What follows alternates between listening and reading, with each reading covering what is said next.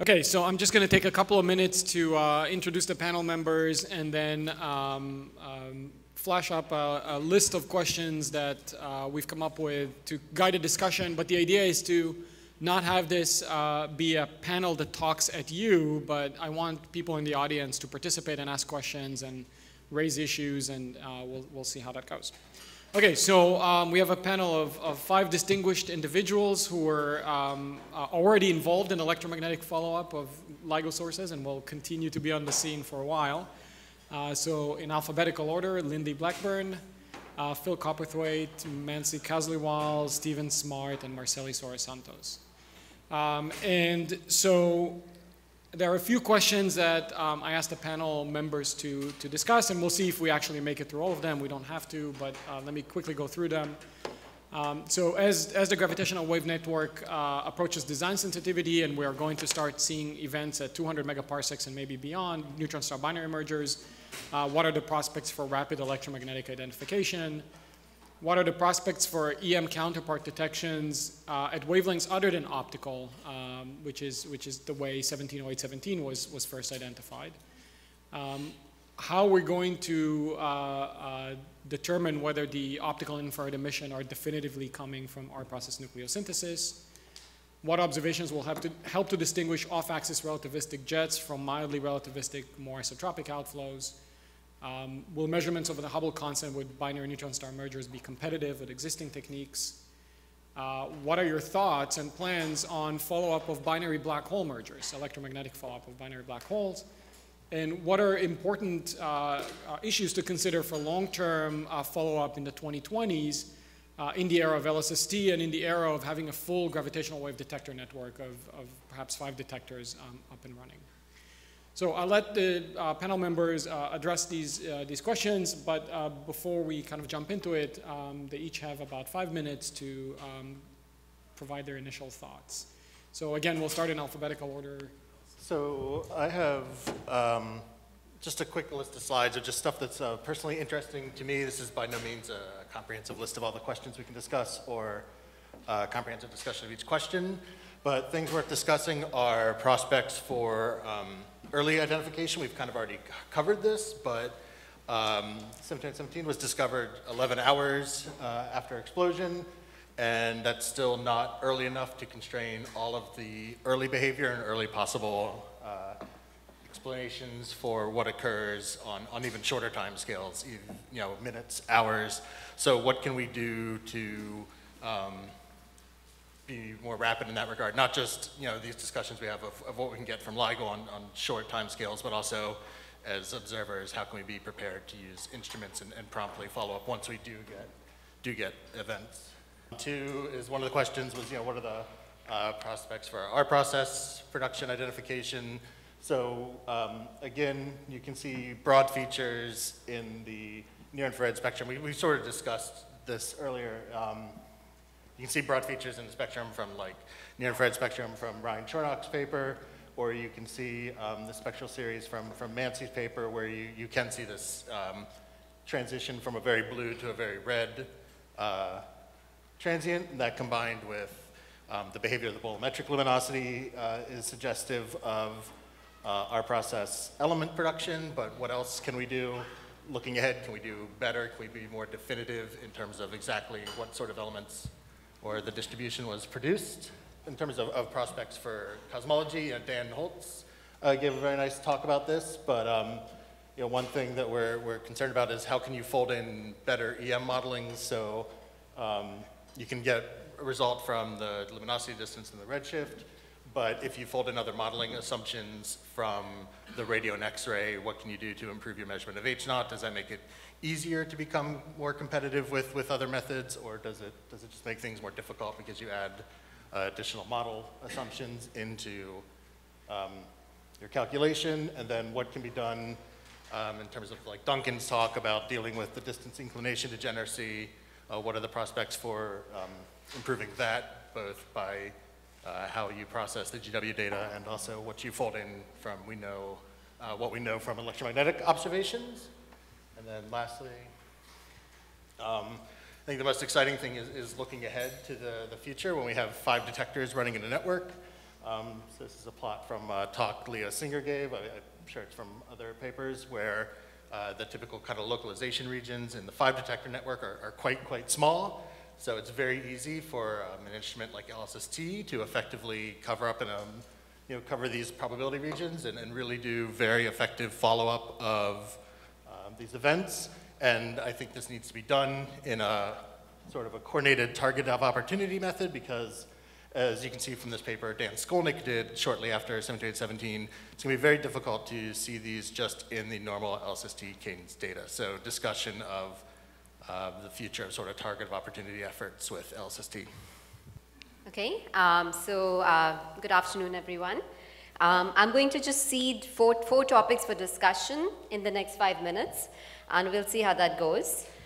So the first topic I'd like to seed for discussion is stellar evolution models for the formation of compact binaries that have a neutron star. We've heard a lot about different evolutionary scenarios for black hole binaries, but I'd love to hear some more ideas on how compact neutron star binaries form.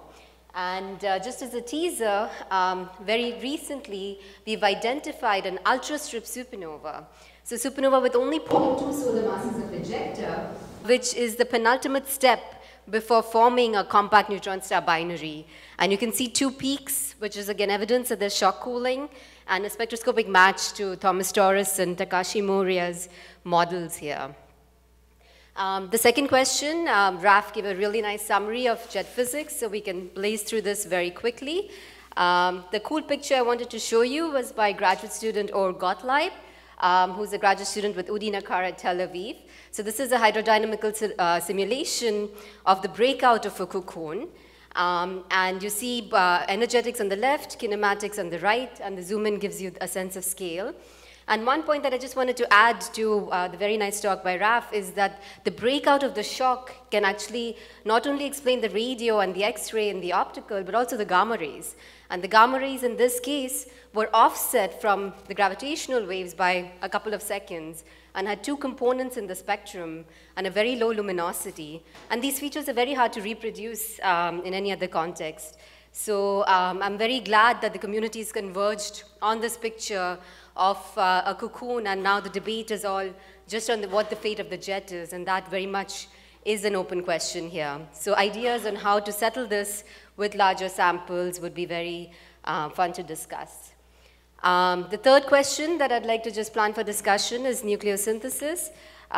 You heard from Stefan Roswag that it's not even clear. I mean, we know there's our process elements. Brian and Stefan convinced you of that. But we don't know whether all 3 peaks were actually synthesized. Was the heaviest peak in our process actually there? I challenge you to tell me which one is a better fit here from Stefan's paper. And from Brian's paper, it seems it's a much complicated picture. There's a little bit of blue, a little bit of red. So we could have some discussions about survey strategies on making progress on understanding these different parameters in the model, the viewing angle, the mass ratio, the remnant lifetime, etc. And on my favorite mountaintop, just one amongst many in the world, which are having fun with this event, I just wanted to give you a quick update that this Wiki Transient facility is now up and running. Last night, we had 837,000 alerts for candidates. And we are also commissioning on Palomar Mountain a wide field infrared camera, which was 25 square degrees, so 42 times bigger than anything else that exists right now. And discovery is only the first step. There's lots of fun to be had with follow-up, particularly multi-wavelength follow-up. And multi-wavelength, Ido posed the question about multi-wavelength searches and whether they can be aided by galaxy catalogs. So we can discuss this and debate this till the cows come home. But the main point that I'd like you to take away is that GW 170817 was the 3rd highest priority galaxy in a rank-ordered list of only 49 galaxies in the error volume of GW 170817. And looking ahead to 03, if you focus on volumes that are less than 10 to the 4 megaparsec cube, which is about half the error circles per simulations by Leo Singer, and you look at galaxy catalogs like the Census of the Local Universe developed by postdoc Dave Cook, then you need to search less than 30 galaxies And you have a 50% chance of detecting the true counterpart. So let's discuss that as well in the discussion. Hello, everybody. So I'll also just be talking a little about things I've been personally interested in. I've been working together with a number of people from Fermi and LIGO for several years now on connecting gravitational waves to the gamma ray transient sky. In particular, on trying to characterize and detect subluminous short gamma ray bursts. So it was very fulfilling from 17 to see that that was actually a relevant effort, compared to the totally reasonable assumption that something within the LIGO horizon might be extraordinarily bright. This plot up here has been shown a couple times already. It just really demonstrates how underluminous GRB 170817 really was. It was about 30% above the onboard triggering threshold for the telescope, meaning we could have easily missed it if it was just a little further away. And the GBM team has been working pretty hard to do a deeper offline search rapidly. So rapidly here means within an hour plus or so, and there we get about maybe a factor of a few in flux sensitivities. So we expect we don't really know where future events will lie, but we can certainly expect some of them will live at or near or slightly below the triggering threshold and might be picked up better with an offline search. One of the other things that this can provide is updated localization. So this is an effort where it actually would help to get feedback on what the most useful improvement here would be. But this is an example of the localization updates for 170817 from the standard localization human in the loop that was published along with initial GCNs with the trigger. And then also what can be obtained when doing a little more careful offline analysis. Mostly this systematic improvement here is from looking at backgrounds, but we can also get more statistical power and also clean up systematics from the instrumental response. So the goal here for 03 and LIGO is to publish these updated maps along with, or sort of on the same time scale as the LIGO Virgo triggers. And they could, for example, be combined and if maybe improve, say, a Hanford-Livingston localization by a factor of about a few. So just ending on a few questions, how useful are these maps? I said here, should we focus on speed, depth, or systematics? I think there's sort of a trade-off here on how we spend our effort. If we focus on depth, that cleans up some of the statistical error on these very weak events, maybe going from a few hundred to 100 square degrees. Systematics might include a better understanding of the instrument response and clean up some of the few degrees systematic error we have on the very brightest of events.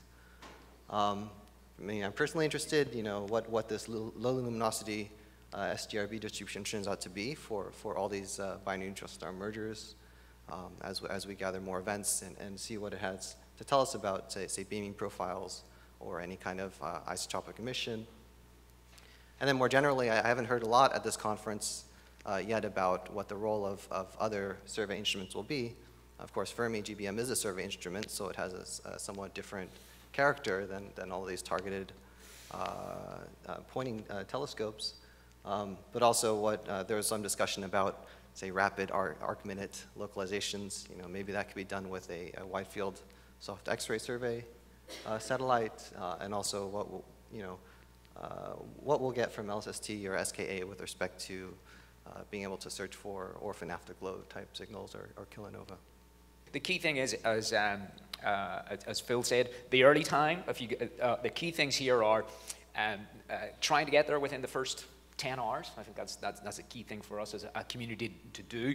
The way we worked last time with the GCNs, where everyone has been making their potential counterparts available publicly, I would encourage us to do that. I'll just point out here, if you look at the first 24 hours, the telescope's going from Chile, then space, then Hawaii, then Australia, space again, South Africa and Chile. So no one group has the ability to do that, have that time resolution within the first 24 hours. So I would encourage us to communicate through the GCNs as we did before, If you hold on to your target, which you might do to get the first spectrum and hold on to the thing you think you may get some data before anyone else does, you know, realistically, you're not going to be able to get this time. Any single group, and there are some very strong groups here represented, but any single group will not be able to get that time resolution over the first 24 hours. So I'd encourage us all to work together, particularly just through the GCNs and letting, producing the candidates very rapidly. So the early stage is the hard bit. The easy bit's between about a day and 10 days. Anybody can do that. Adam could probably do that even. You give him a telescope, right? So the more difficult bit then comes after about 10 days when it gets faint, and we are seeing the SED move into the near infrared. And so this is going to be JWST territory. So what's coming out beyond 2 microns is really an open question, which we don't know, and that's going to affect the bolometric luminosity. The binary black hole mergers. So I think we haven't, this has been a bit ad hoc up until now. I think we do want to quantitatively either find a counterpart or quantitatively set limits. And this is beginning to become interesting as we get down to the 60 degrees or somewhere between tens of square degrees and 100 square degrees. So I think we either want to do this. So this just gives you an idea. If we want to make a statement that we're 99.3 sigma confidence or 99.7% confident that there is no counterpart above a certain flux limit or magnitude during a certain time, then if you're covering about 75% of the sky map, you need about 5 events to do that, to rule that out. So we haven't yet done this in any quantitative way, and we need to think about it. But obviously, the flux limit here and lambda, there's a big range of our facilities that we can do that with, and the time period too. So finally, one last thing, how are we going to get organized in the 2020s? I think we want to use LSST to do a targeted search of error boxes when we're down to a few tens of degrees. It might be a lot more difficult than we found over the last 6 months. 170817 may be in a fluke. Doing the binary black holes, if we don't find anything by then, doing neutron star black hole mergers. I think we need to get organized, though. I think convincing LSST that they should point at a certain number of LIGO triggers during a year is not a foregone conclusion, and I think we should get organized. The data will be free, will be publicly available. If we get organized for them to do it, then the data become publicly available to all LSST scientists. That's all US scientists and those international scientists who have joined. So I think there's an opportunity there and really an onus on us to get organized and make sure that LSST actually does this. All right, so I will hammer on the point about the cosmology challenges and the opportunity, because that's the question I care about the most. So the motivation for me, at least, for pursuing the challenge of doing precision cosmology with these events that we are starting to detect right now, I think it's encapsulated in this figure, which I stole from a Rees et al. Paper from 2016.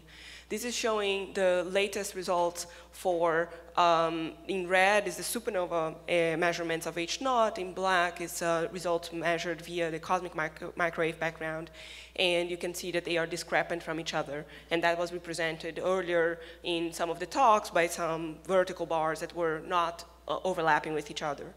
Now the key here, other than, well, we want to know the answer, what's the true value of the expansion rate of the universe, but other than that, the importance of this is that this may be our best chance to actually get into what is the physics that's causing the accelerated expansion of the universe.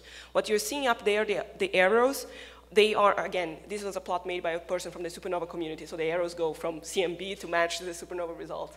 But you can see by how much the CMB result, the current Planck measurements, would move towards the supernova results if you were to vary some of the cosmological parameters. For example, the current value of the equation of state of dark energy from -1 by or you allow the value of that value not to be constant, but to vary with the cosmic time. So that's the WA parameter. So this is important for us because I'm in the business of trying to measure and understand the physics of dark energy. And right now, we have a challenge of having all of our cosmological probes being systematically dominated, and having the issue of trying to disentangle this. And this tension seems to be one of our best opportunities to do it. Now, it's challenging, and I will illustrate this with my second slide here. What I'm showing here in blue is the current best measurements of cosmological parameters from the dark energy survey. And in red is how this parameter space would look like if we added what I expect to be the results from O3. I estimated here something like 8 events with a 25% uncertainty in the distance for each event, maybe a little bit optimistic here, and some uncertainty in the peculiar velocities there. And as you can see, this would already improve, the parameter space would shrink a little bit, but it wouldn't really start to make a big of a difference in many of these cosmological parameters. To do that, we really need to get to precision level of 1% or 2. And how quickly are we going to get there? It depends on a number of things. In part, it also depends on our ability as a community to get organized to detect, follow up, and analyze as many of the counterparts as possible. But assuming that we were to find all of them, and assuming some projections for the rate of events that have been published by the LIGO collaboration, this is what where we could be in the next 5 years or so, which I think is a good time scale of grants and graduate student lifetimes. And we could be at the level of actually having I wouldn't say a competitive measurement.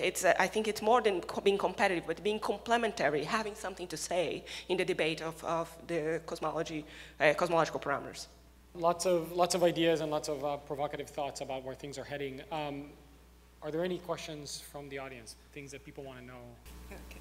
So within LSST, the LSST Science Collaboration, I'm chairing the subgroup that is has been tasked to try and help design the gravitational wave follow-up for LSST. So I tell you where we are right now. So we have, it seems that there is a possibility, concrete possibility to get at the level of 1%, few percent time to do TO on LSST, but it's not set in stone. So we as a community, we have to get together, and the real deadline is going to be at the end of the summer, and write a white paper that will reach the LSST project, and we will have to make the case to give this 1%, let's say 1% of time for TOOs. So if there is somebody that is not in my primary or secondary member list and you want to get involved with that and you really want to do some work, please come and talk to me. So I have good news. This is on behalf of the LSST Science Advisory Committee and the project. So the battle that's being fought for many years on convincing LSST to do TOs is actually, successful. Next month, I can give you an advance notice, there'll be a call out for white papers on changing the LSST observing strategy completely. And this will include changes to the main survey, the special fields, the mini surveys, but it will also explicitly include a call for papers on target of opportunity observations. These papers will be due in November of 2018, and I think basically LSST has agreed to do this. It's just a question of details, how many filters, how many triggers, what sort of observing cadence. So please keep your eyes peeled for this call and respond actively. So I would like to ask all of you a general question, which whenever it's raised, the LIGO people keep telling me that it's not helping them much. The question is, now that we've learned some lessons from the binary neutron star event, can we find additional events of the same type and perhaps go through the LIGO pipeline subsequently? And so first identify a population of these, also cross-correlated with LIGO. Would you like to comment on that, whether that could lead to a fruitful path to find additional events that were not identified or will not be identified unless you tell them? Sure. When this came up before, I could just take the discussion a little further. So it was brought up that LIGO does do externally triggered searches, deep searches. targeting the times right around gamma ray bursts, both long and short. So I think one of the things Lindy was going for, and maybe I'll intervene here for a second, that at least in the gamma rays, it's very easy. You have a very clear signature and a very short timestamp. So, you know where it is on the sky, you know that it's a gamma ray burst, and you know that you have a window of a short window. I think it becomes a bit more challenging once you start looking at transients at other wavelengths and trying to go there. I think that's right.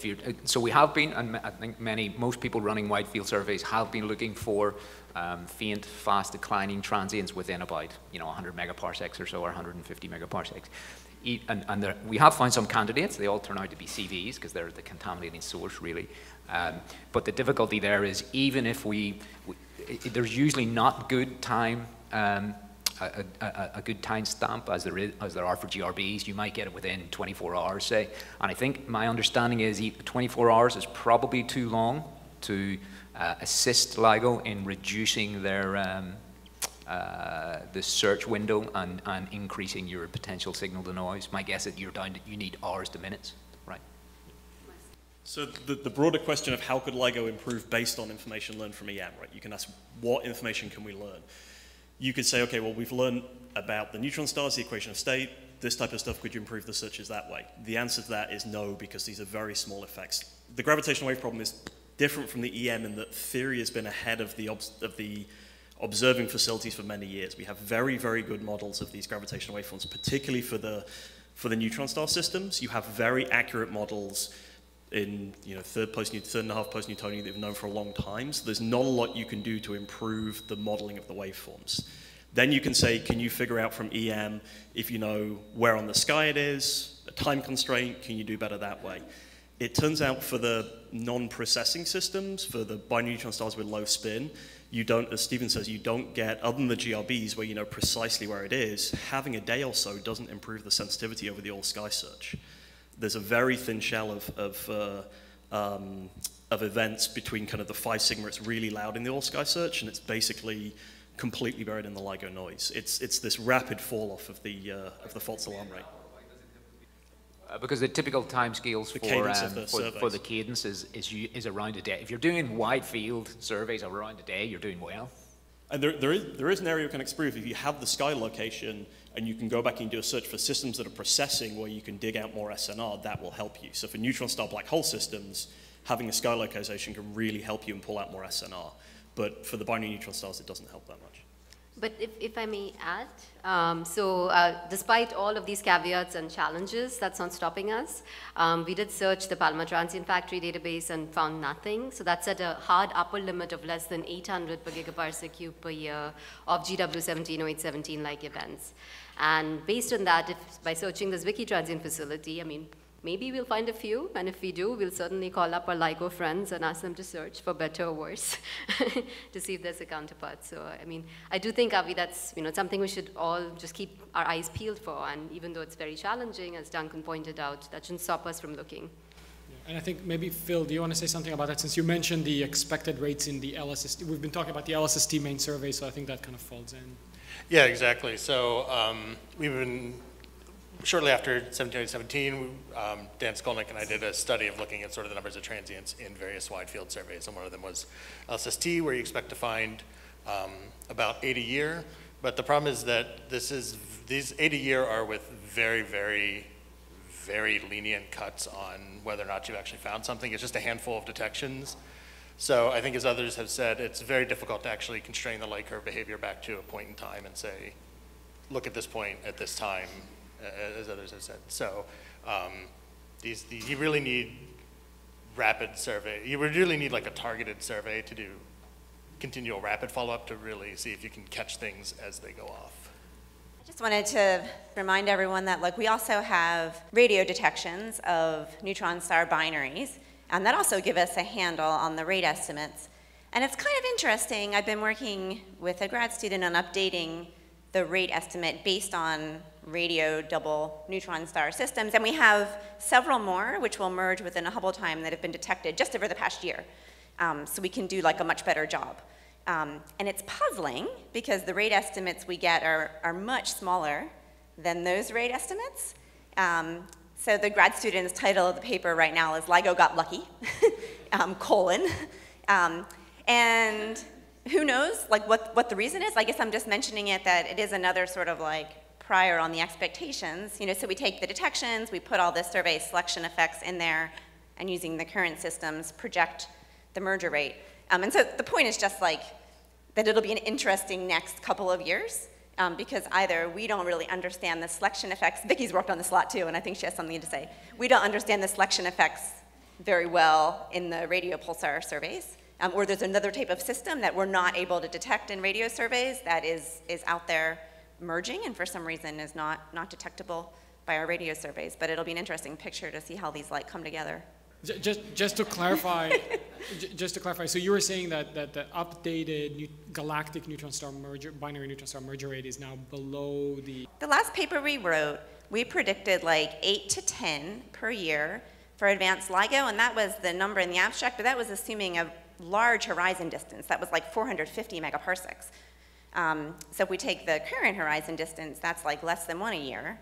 And then the new rate estimate has gone down significantly because even though we found more systems, they're really similar to the current systems, and we've searched a much bigger volume. So the rate estimates have actually gone down just a little bit. But I think there's a discrepancy. Okay, so Vicky, I don't want to turn this into a debate about rates, but... No, but I mean, so I don't, first of all, I don't think that we totally misunderstand the selection effects in rates, in binary pulsar rates, but the big uncertainties there are the luminosity function for the radio pulsars. For sure, yeah. And the beaming factor, okay? These are the two things. So in terms of the rate density, what we knew from the mid-2000s is actually exactly on top of the of what the LIGO rate is coming out with. Now, you can still adjust. I mean, I can't believe you're coming up with rates now that are well below the LIGO rate because you always have that uncertainty in the luminosity function. So I'm curious. Yeah, I mean, they're not well below. Just there's sort of 1 a year is consistent. The current one is consistent. But anyway, I don't want to take too much time on this. I just wanted to look forward to point the it paper. out. Yeah. So I was thinking about the distance inclination issue and getting that. And so Lindy might remember the answer. So there's a few ways that you might hope to break that degeneracy. Unfortunately, one of them isn't going to work for neutron stars because the additional harmonics depend on the mass ratio.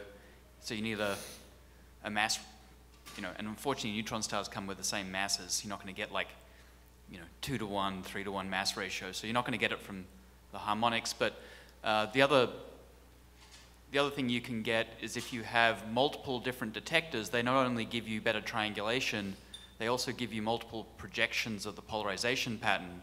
And because plus and cross come with different factors of the inclination, that will improve your measurement of inclination. What I just don't remember from those papers looking at the network of detectors, and that's why I'm asking maybe Lindy if he remembers, you see those plots of how the sky localization improves, but how does the inclination determination improve once you've got those multiple projections of the antenna pattern? I just can't remember how it worked. Yeah, probably some of the audience does answer exactly, but I think it would improve quite a lot. And as you mentioned, we get the degree of circular polarization from the polarization that tells you the orientation.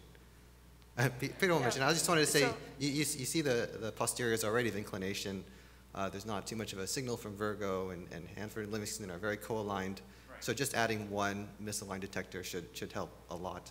Well, unfortunately, it's really hard. I mean, if you're close to on axis, it looks circularly polarized. And if you're 20, 30 degrees off axis, it still looks circularly polarized. And so if you know the distance, I mean, the distance, if you have identified the counterpart, then you get a better handle on the inclination. But just from the polarization content, the wave arriving at Earth is, circular polarized to 1 or a few % up to angles of 45 degrees or something like that. But I was just going to say, if the amplitude's also going to second order, it's not going to matter in the same way, right?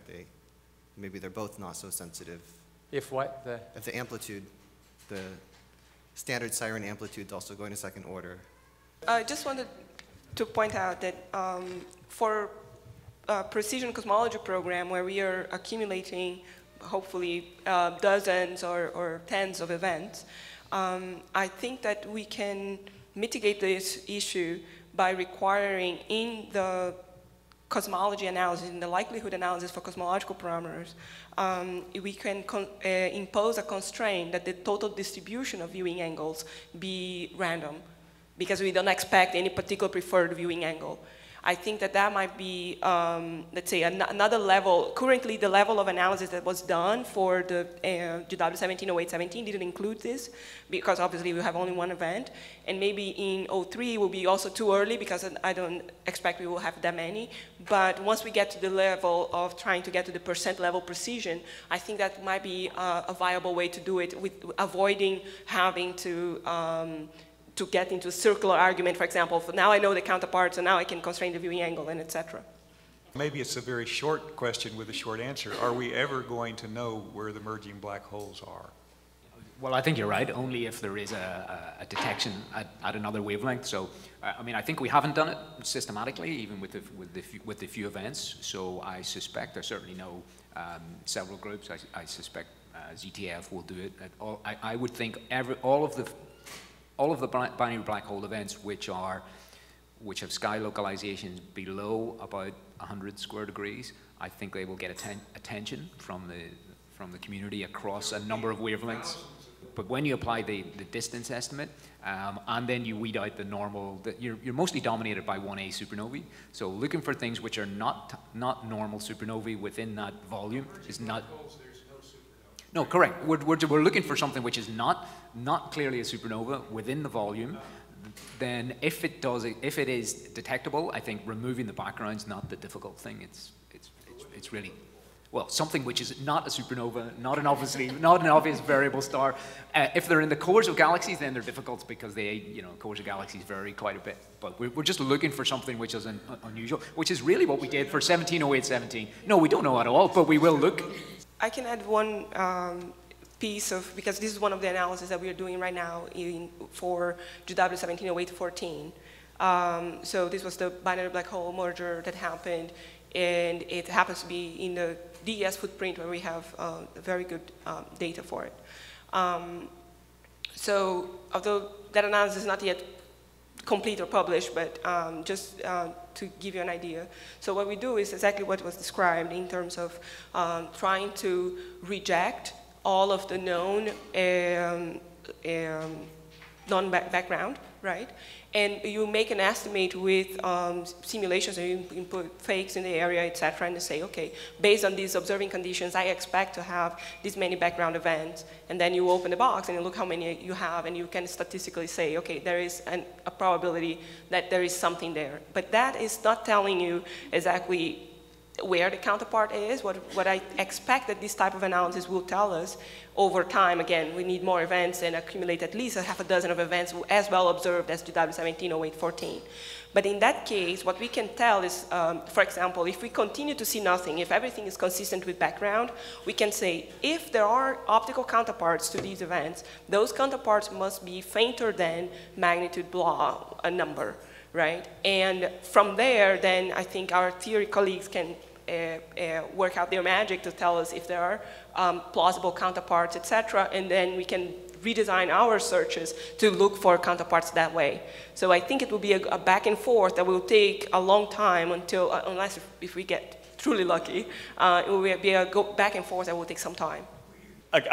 Changing the topic slightly, I have a question for the EM observers. So it is technically possible for LIGO and Virgo to get out immediately reasonable estimates of the masses and spins of the detections. So Neil and I were talking about this yesterday. I reran the search using just the template of bank search on the events from the LOSC data, and the M1, M2 chi-effective that come out are very close to the final values. They can be produced immediately. And Neil thinks, and I agree with him, that an hour or so of PE can refine those pretty well. So it's technically possible to get those numbers out. So they could appear in the open alerts if LIGO and Virgo chose to do that. Maybe the EM folks on the panel could comment on how would that help you guys do the follow-up and the observing, so people can hear kind of how that would help do better science with the follow-up rather than just, we want the numbers, give us the precious numbers. I was going to say, I think in terms of informing observing strategy, one thing that would be useful is if we can figure out if it was a neutron star, binary neutron star, or a neutron star black hole, if you can make that distinction, because that quantitatively sort of changes sort of the expected ejective properties, so that could inform search decisions, things like that would matter. Yeah, I think you'll find just the investment of time and energy and telescope time goes up rapidly.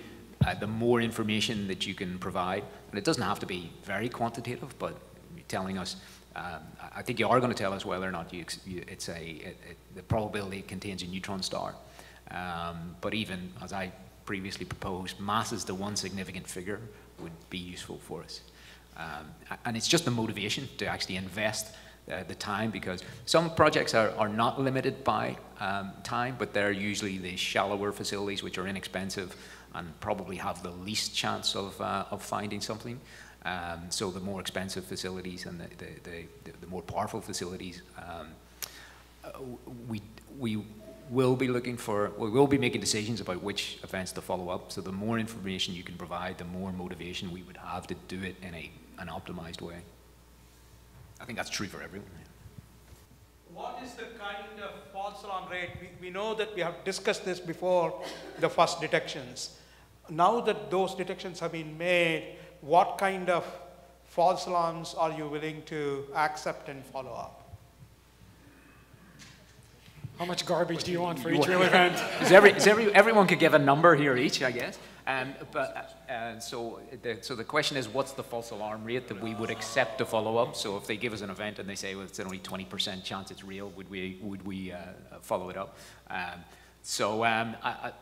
Personally, from the wide field surveys that you have to invest time and trigger, I think we're at probably 80% level. If it's 80% chance, between 80 and 90% chance of being real, we would do it.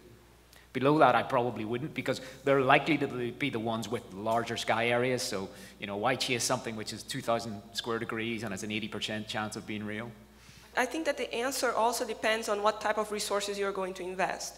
So, for example, a team that is working perhaps with a smaller telescope and that is cheaper for them to, a smaller aperture telescope that is cheaper for them to invest the resources, they may have different threshold than somebody working on a 4-meter telescope and so on. So that's one thing.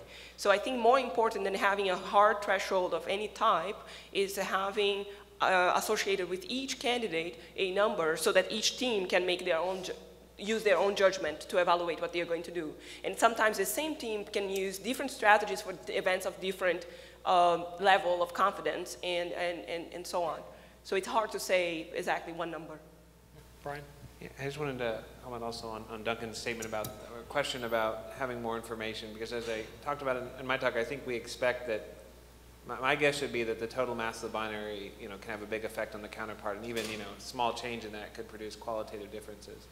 So I think in this next run, I think everyone will follow up the next neutron star merger, no question, But if we start seeing, example 5 or 6 and they're all identical and they all have the same chirp masses, we would like to know whether 7 is different, or at some point I think the groups that have the heavy resources are going to want to know what's special about this relative to the samples that have accumulated so far. And I don't know when we'll reach that. I don't think it will be immediately, but I think there has to be a dynamic strategy for Yeah, and once we know more about a few of these events, we will also be able to tune the strategy. For example, if we know that more massive systems tend to have more emission in one band than another, you may choose to invest more time in that particular band for that particular event than the other. So, but I think we are far away from that. Right now, I agree. We're far away from now, but I mean, if we turn on 03 and there's 20 events, we could very quickly get to that era.